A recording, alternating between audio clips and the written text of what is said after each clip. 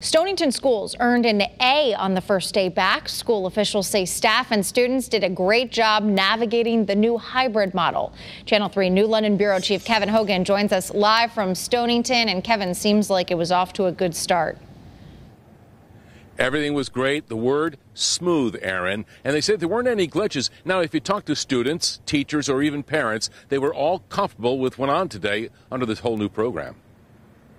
On our full virtual Algebra 1 math teacher Ben Down says the hybrid method works. He had a dozen students in class with him this morning, while others were learning from home via their Chromebooks. They can view this specifically, and they see stuff as I write it. It went more smoothly than I actually expected, and it wasn't as bad, so the classes were smaller. Stonington High families were surveyed as to how they want their students to learn, in school, virtual, or hybrid. Certain groups, cohorts, certain days, and Wednesdays a virtual day for all for total disinfecting.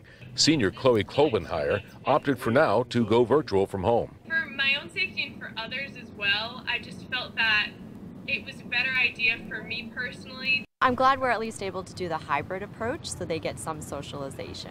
The high school is well marked for maintaining social distancing with hand sanitizers, sprays, and hands-free hydration stations. And because of the pandemic, what happens to the lockers? The students can't use these. They have to put everything, their whole life, in their backpack. It's going to be challenging, obviously, still being half and half in school and online. Today, I would say is a definite A+.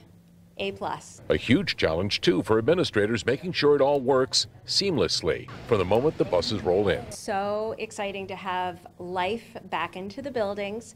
The kids looked excited coming into the buildings. They were so compliant. And a learning curve for teachers, too. You got to accept it. Everyone's doing their best to get through it, and we've got kids at home, we've got kids in the building. It's an adjustment. It's something that we'll get through, and we are where we are, and we're just going to have to do the best that we can.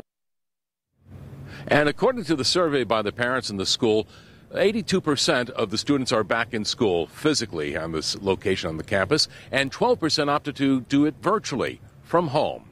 If you want to learn more, we have more. Just go to the Channel 3 app. Live the mobile newsroom in Stonington, Kevin Hogan, Channel 3 Eyewitness News.